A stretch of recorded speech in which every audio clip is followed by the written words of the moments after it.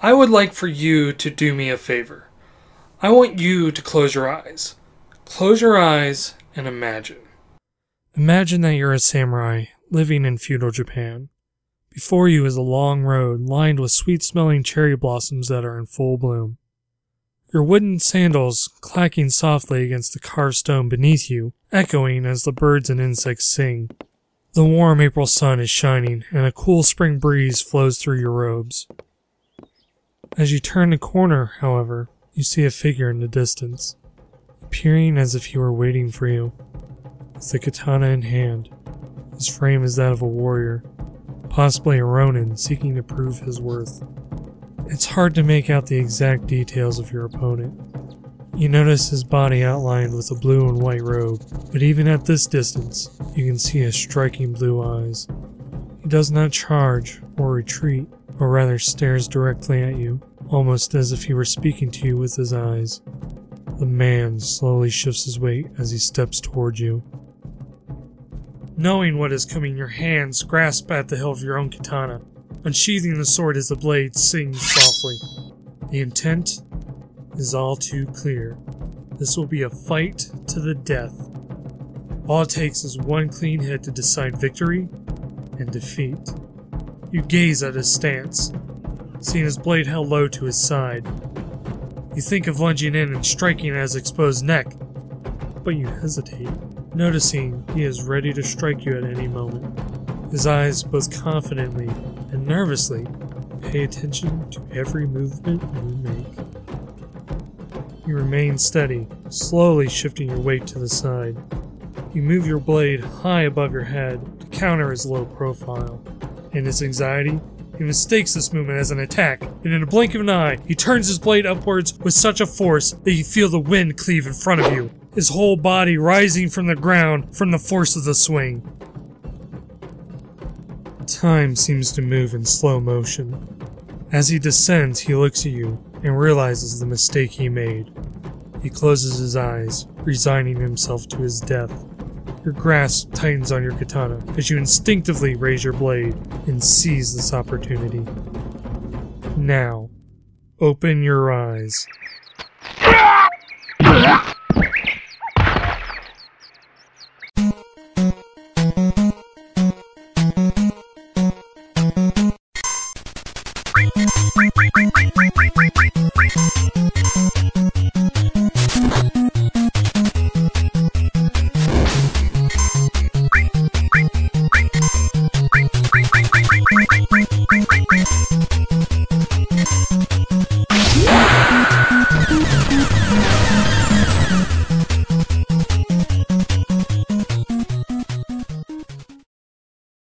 You have never played a game quite like Bushido Blade. Developed by Lightweight, published by Square, and released in Japan on March 14, 1997, Bushido Blade is one of the most unique fighting games to have ever existed. With a formula that has spawned dozens of spiritual successors, but never one that has been able to come close to the legacy brought on by this game. Even though it's been over 18 years, the legend known as Bushido Blade still lives on. I'm not the first to tell you that Bushido Blade is far from your typical fighter. There are no health bars, there are no time limits. It is one shot, one kill. However, to say that Bushido Blade is a game where you die in one hit is doing the game a disservice, and it's missing the very intricate design of what made Bushido Blade so successful. But before we get into that though, let's take a look at the history of Bushido Blade.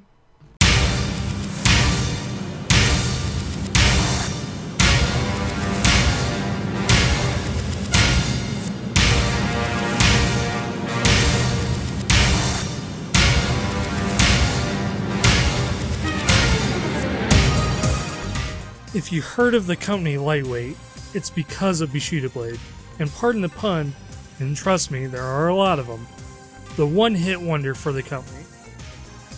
In November in 1995, Tetsuya Mizuno founded the company. Tetsuya Mizuno, as you might have known, was the president of Square since 1992 and was involved in games such as Chrono Trigger, Super Mario RPG Legend of the Seven Stars, and Final Fantasy VII. Timing of its release shows that it was more likely developed alongside Final Fantasy VII.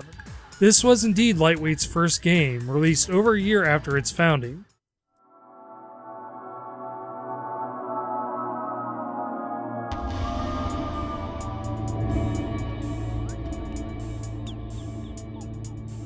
a trailer was released on September 30th, 1996, with Square's Preview Extra Disc. This disc, as you might more commonly remember it by, was the Final Fantasy VII Preview disc that released with Square's Tobal No. 1. The trailer showed early concepts of Black Lotus and Mikado, as well as a full motion video of early versions of Utsusemi and Kanuki. Though definitely not finalized in this form, the groundwork had laid out a very interesting game. Is it just me, or does the movement actually look a bit more fluid? Anyway. The next time we would see anything from Bushido Blade would be on PlayStation Underground's Square disc, released in mid-1997. Not only did it contain the famous Tifa demo of Final Fantasy VII, but it also contained a trailer and playable demo for Bushido Blade. The trailer was a bit updated and contained a lot more gameplay. The levels as well as the animation seemed to be different in the trailer compared to the final version, or even the gameplay demo on the disc, suggesting that was from an earlier build. The gameplay demo is very close to the finished product, containing all the characters, though the only weapon available was a katana. It was released shortly after in America on September 30th, 1997, and to much praise as most critics loved it. IGN, GameSpot, PlayStation Magazine, and Game Informer giving it very high scores. Selling over 1 million copies throughout its life, its legacy would see it re-released in Japan in 2007 during its 10-year anniversary. However, what made the game so great? Was it just the concept of realistic combat? Did Bushido Blade succeed entirely by being just a novel idea? Well, its novelty, as well as being pushed side by side with Final Fantasy VII, is what put it on the radar. However, games with novel concepts typically don't age well, especially an early PlayStation era fighter. But I'd argue that Bushido Blade has not only stood the test of time, but has also gotten better with age.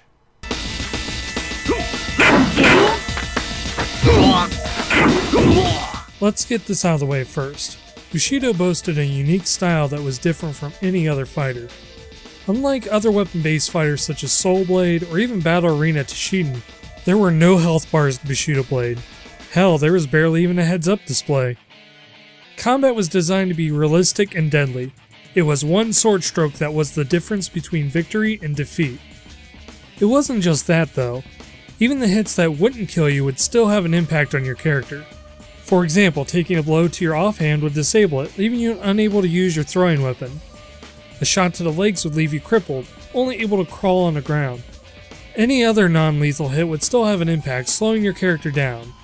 For example, a character who might have started off fast and agile would suddenly respond sluggishly, and be more open after a few hits. The design alone changed the entire concept of how you would play a fighting game. In Battle Arena Tashiden, for example, you would have no problem charging into an opponent that if you knew, even in the worst case scenario, you would only lose a quarter of your health bar. In Bushido Blade, however, even if you were completely unscathed and your opponent was lying before you, injured and weak, he was still a threat. Combat became more reactionary, defensive, ponderous, strategic. You had to really think about what you were doing. If you charged in, your opponent could anticipate your movement and kill you right there. If you missed, you could be completely exposed and cut down. If your opponent was stronger and you parried when you should have dodged or attacked, you guessed it, dead. The game wasn't about memorizing combos or being frame perfect.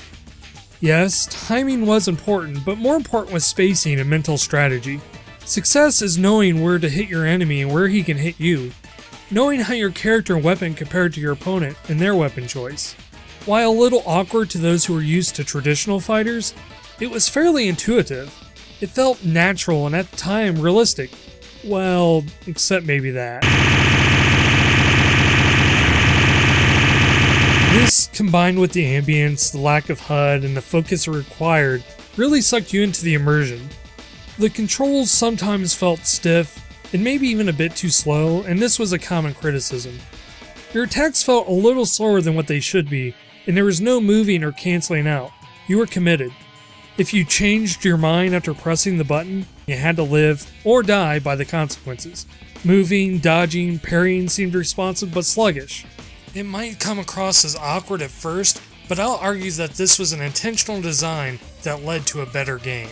This style did not allow for button mashing. Sure, you could randomly press buttons to get an easy kill, mostly because your opponent wasn't expecting an attack, but more often than not, panic fire leads to opening yourself to a more precise counterattack. Because the game was slower, reaction times didn't have to be as sharp, giving you slightly more time to get out of the way or respond with an attack of your own. You still had to be quick, but you weren't required to have twitch reflexes. And though being able to cancel your attack mid-swing would probably lead to an interesting opportunity to feint, it would also hinder the commitment to throwing an attack, making combat less tense. Because each side was contemplating, thinking, anticipating, the combat became a slow game of chess. In a world of Marvel vs. Capcom where aggression and risk is often rewarded, this idea for a slow burn fight seems boring to some, and admittedly it's not everyone's cup of tea. However, what this exemplified was the pacing. It would start off slow, yes, but it wasn't just waiting. You would be focused, looking for your chance to strike, trying to find weakness. Your opponent would be doing the same. You adopt a different stance, thinking of your next move, and your foe sees this as his opportunity. He would lunge at you and you'd hold your breath and feel every muscle tense and hope your reflexes were enough to avoid death. He misses, and as the blade passes you by, you quickly try to seize your advantage and strike back. You hit your opponent, but the wound isn't deadly, and he rolls away and you miss with your follow-through. You go to charge, but he's ready before you can press the advantage, so you hesitate. And once again, the battle returns to a focused defensive match. This ebb and flow of combat, a calm before the storm followed by a loud explosion, then complete silence. The anxiety of knowing that all it takes is one slip for a game over. The game, with its pacing, teaches you how to best play it. Then, ultimately, like a Kensai, you eventually enter this zen-like state where you aren't thinking at all, and this is mandatory to get everything out of the game. Pacing is what defines Bushido Blade as its own. It's not just about swinging fast and hard or being aggressive. It's about timing, it's about patience, it's about strategy. And while a fast-paced, deadly combat game can be enjoyable, Bushido Blade slows it down to allow you to savor its combat and its mechanics. But it's more to it than just pacing. There is a surprising amount of depth to Bushido Blade that makes it as memorable as it is, and it would be a dishonor not to talk about it. First of all, this game has a sense of style. With no health bars or time limits in the way, the game has a very cinematic feel to it. It's as if you're watching an old samurai movie, as opposed to playing a video game. The aesthetic is very nice, and you can even turn the game to a grayscale mode and really give it that extra edge. Though the graphics are definitely PlayStation 1 graphics, there is a lot of detail. Backgrounds are well rendered and the scenery is nice. Even if there is a bit of fog, it just adds to the effect. The music is awesome.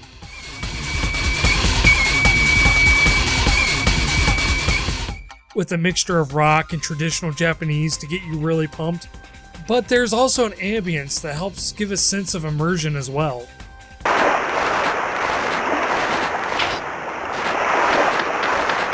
Character models are colorful. Colorful. There we go. And well detailed, with effects such as hair and clothing moving in the wind. When you die, the screen counts down to continue as drums and heartbeats echo, only to have your character's eyes snap open with the rematch.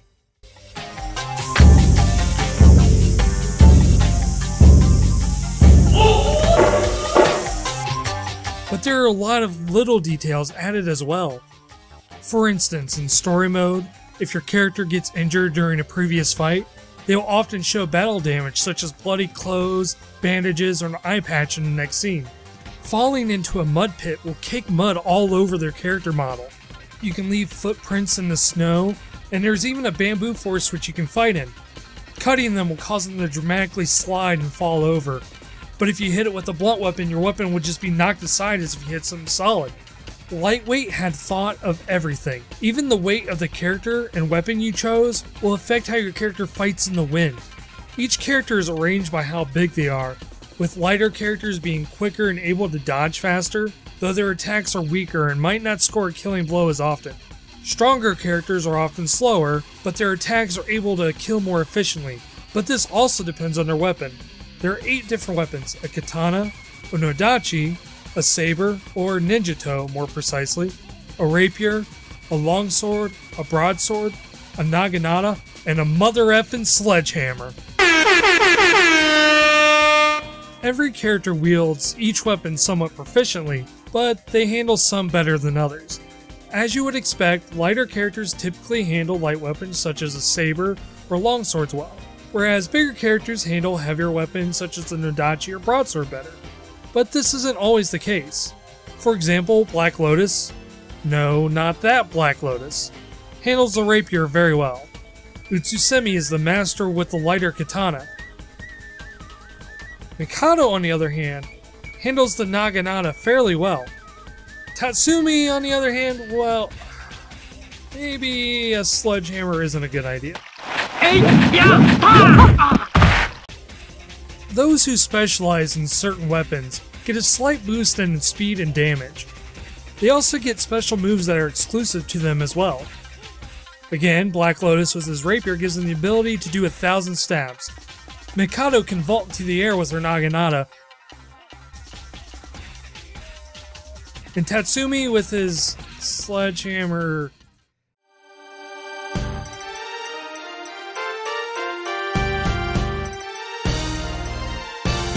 Yeah.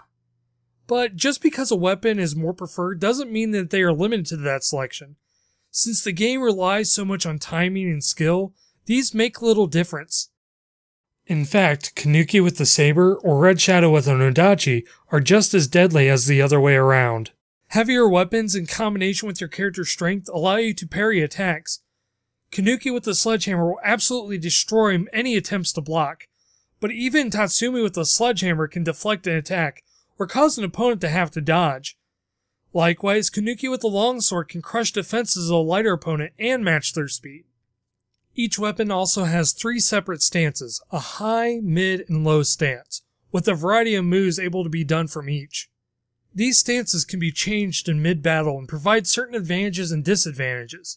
A mid stance typically keeps your weapon out in front, keeping your opponent a distance away, and may passively protect your body from attacks. Moves from here are often versatile and can attack at any angle. A high stance will expose your legs and torso to attack, but are often quick and devastating as gravity does the job for you. And a low stance will expose your head to attack, but are often quicker and more unpredictable. Knowing your character, weapon, and stances are all keys that will lead you to victory on your journey. Speaking of journey, I haven't talked about the story mode yet. Yes, this was a Square game, and as such, it was required to have some sort of story mode. The story is, well, it's not the strongest aspect of the game. From what I gather, you're an assassin in an assassin school, then you don't like assassinating anymore, but the school has a strict resignations not accepted policy, causing your friends to go after you and murder you. I think, at least. Each character's story seems to be slightly different, and has all the other playable cast trying to kill your character instead of escaping.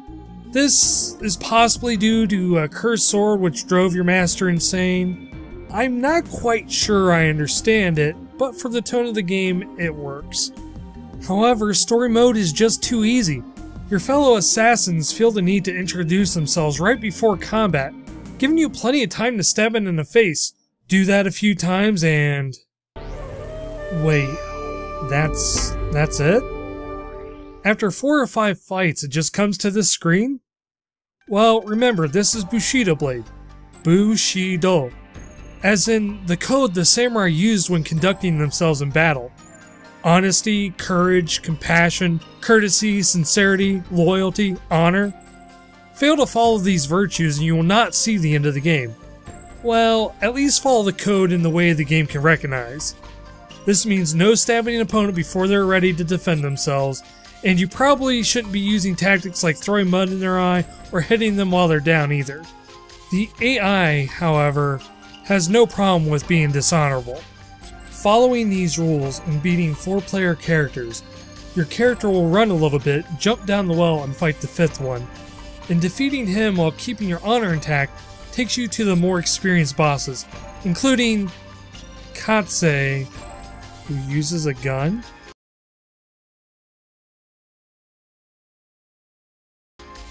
What the hell? Why is there a guy using a Mauser C96? Isn't this the Edo period? Okay, well, maybe this is like a Last Samurai era, and the guy's just using an anachronism. Wait a second. Hold the phone. Am I on a helipad?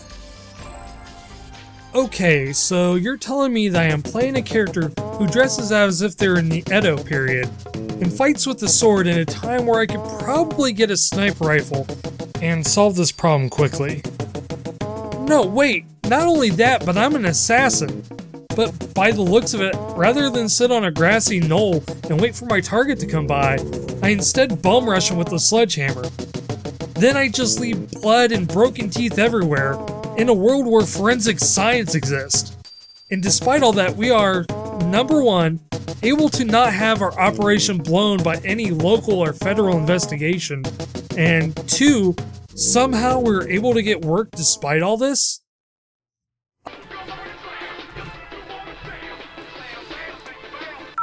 Kage assassinations. I want my wife killed. You need your wife killed? Yep. Make her look like an accident. And you need to look like some sort of accident? Yep. Well, I mean, that's good and all, but it's very difficult to do in our line of work. What can we do? We can, however, make it look like some random crime. Alright, what gun are you gonna use? Guns? Well, we can, but no, it's just that it's not very sporting. Well, what do you use? We prefer to use other weapons, you know, katanas, rapiers, mother effing sledgehammers. Sledgehammer? Yes, I said sledgehammer. Sledgehammer? Yes, that's right. What did you do with Sir, I'll have you know that the sledgehammer is the most honorable, and might I add, effective weapons that we use. It's very brutal. Yes, it's very brutal. How are you gonna do it? What's that? Oh, how we're gonna do it? Well, it's simple. First we go to your wife and announce our presence, and give her a chance to fight us honorably in one-on-one combat, and then if she kills one of our assassins, we just send another until... Sir? Hello? Hello? Ah, he hung up. I don't get it.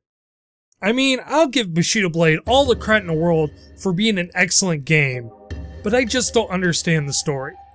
Especially this is coming from Square, who gave a passable story to pretty much every game it made. Perhaps if there was a bit more world building and a better explanation of the plot, maybe they just wanted to avoid being too cliché. But overall it doesn't make much sense. I mean, we're assassins, right? Killing people for money? Doesn't that just make us the bad guys and the master just the badder guy? Even worse, to unlock the real ending, you're made to jump through a bunch of crazy hoops. First, you have to follow the code of Bushido. That's easy enough once you get used to it. Secondly, you have to travel to the well on your own. Oh yeah, you can travel through the areas in story mode. If you and an enemy are close enough to the zone, the game will load to the next area. While it's a really interesting concept, and I love the idea of an open world arena, this unfortunately isn't taken advantage of since there are no areas that really give you a strategic advantage. Anyway, once you get to the well, you must cripple your opponent's legs, then jump in, which automatically takes you to the last fight. Doing so, and you'll be on your path to all the bosses. Oh, by the way, the hardest part? You cannot be hit once. No, I didn't misspeak and say you cannot die once. You cannot take even a minor paper cut until you defeat the final boss. This is difficult and requires being extremely cautious and patient. That zen-like state I mentioned before, you're gonna need that to be able to keep calm after being hit by a random thrown fan. Are you fucking kidding me? After all that, you'll fight the final secret boss. And fortunately, you are able to die as many times as you want to here. After it's all said and done, you'll unlock a special cutscene that doesn't really explain much of the story. Yeah, thanks Bushido Blade for the offer, but I'm gonna have to pass. Thankfully, Bushido Blade makes up for this in gameplay, but it's otherwise a flaw on what would be a masterpiece game. But the story mode isn't the only option available to you. You have Versus mode, which is where the game is probably best experienced. There isn't much to be said that hasn't already been said, but fighting a player-controlled character feels so much more strategic and natural than fighting the AI, which, while passable, doesn't have the same feel. Speaking of the AI, training mode allows you to play against it with wooden textured weapons. The nice thing about this mode is that continuing is very quick, and it allows you to get right back into the action with very little loading times. You also have a point of view mode, which instead of the side view, places you in the eyes of your character. I didn't really care for this mode when I was younger outside of a curiosity, but upon replaying it, I really admired the feeling of immersion and having to also deal with the blind spots. One thing I was unfortunately never able to try was Link mode, which is POV mode for 2 players. This of course required 2 players, 2 televisions, 2 PlayStations, 2 copies of the game, and a link cable to be able to do it, making it extremely limited. But I can imagine this mode was very fun. Hey, if you ever had experience with this, let me know in the comments. I'm actually genuinely interested in hearing about it. Finally, there is Slash mode, which is different from anything we've seen in the game thus far. You pick your character as normal, but the katana is automatically selected for you. You are then put in a hallway with ninja blindly slashing in the air. Like the badass you are, you easily dispatch them, only to have another one appear. This mode puts you against 100 enemies one at a time, each progressively getting harder, smarter, and stronger as you continue on. Usually with a pattern of 9 mooks, then 1 boss. Most of them have a simple attack pattern, but the trick is knowing when to strike. Your character will inevitably slow down from all the cuts and nicks they'll receive, and you'll lapse in judgment and be cut down. However, you'll start from the last tens digit, so with some casual play you'll be able to beat this mode in some time. But if you wish to unlock Katse in Versus mode, you can't die once. Now, I appreciate a challenge. Growing up on Nintendo hard games, I understand that you need to be good to get the rewards. But the mastery and patience required for these are almost maddening. Just like a sword fight, you need to be on your guard at all times.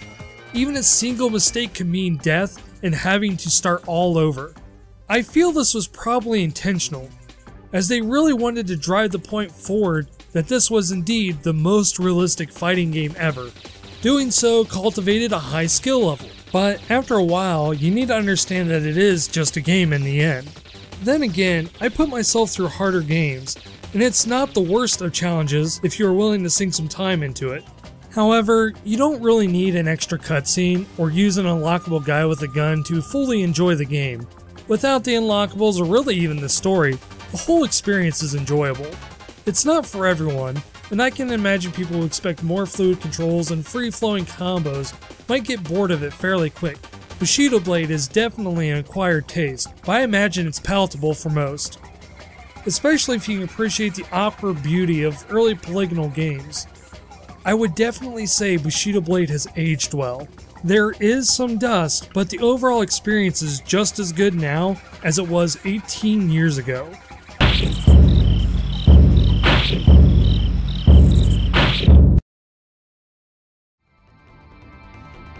Could it have been better? Sure, there are a lot of things that could have been improved and added, but the game was fine for what it was. Sometimes complexity comes from simplicity. But with all that said, and with all the success Bushido Blade had, why wasn't there a sequel? I mean, Square wasn't exactly Capcom, but most of their other successful titles at least had some sort of sequel. Well, if you know your history, you know Bushido Blade did have its return only a year later. So how come we all talk about Bushido Blade but not its successor? And what happened to Lightweight?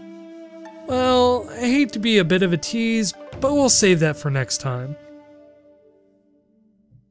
What I really wanted to focus on in this episode was the intentional design of Bushido Blade, and why that design has rang so clearly that you can hear it today, even if it has been muffled a bit by the seas of time. I also wanted to point out why game design is important. There are reasons that we're talking about games such as Shenmue or Okami well after they've been relevant in popular media. These games are designed in such a way that, like a good story or song, have an impact in our lives. We don't just play good games, we experience them. It might not change our mindset noticeably, but we take a small, minor part of that, and it might stick with us in our thoughts and expressions. In a way, you can say that gaining that experience builds character. This has been SoberDwarf. Thanks for watching. Hey, you just watched my first video. Was it good for you? I was really nervous my first time, but you were really good. Listen, I don't want to be weird or anything, but if you want to watch it again, I'm willing. You can subscribe if you want to. No pressure, though. If subscribing is like too much commitment, you could at least tell me if you liked it? Or would that be weird too?